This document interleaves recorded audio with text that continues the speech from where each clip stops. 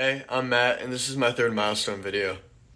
So my third milestone was controlling this arm with this controller and these two joysticks. And the way I did this was through programming the Arduino right here to detect when a joystick goes past a certain radius in a certain direction.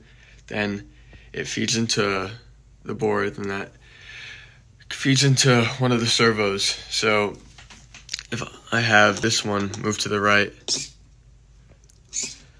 and to the left, the robot moves to the right and the left. And if I have it move forward and back, the robot moves forward and back.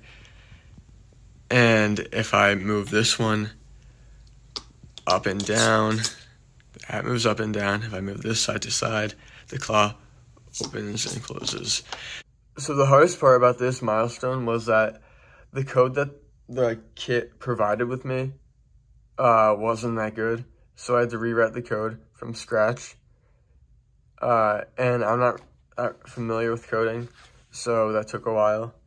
And yeah, I was gonna add a button that when pressed completed an automatic sequence of the arm, like just like it automatically do like 1, 2, 3, but I really didn't have time to do that.